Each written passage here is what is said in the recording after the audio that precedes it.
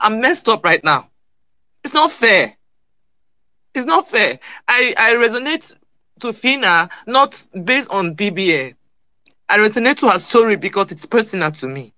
This is all I've been doing since morning, crying. Why? For somebody who I don't know. For God's sake. Oh, sorry.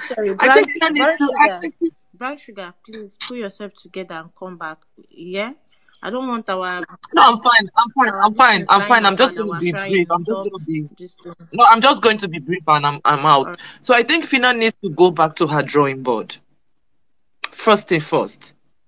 Go back to her drawing board. If it means her going out of logging off social media for now, it's not a crime. It's for her own sake.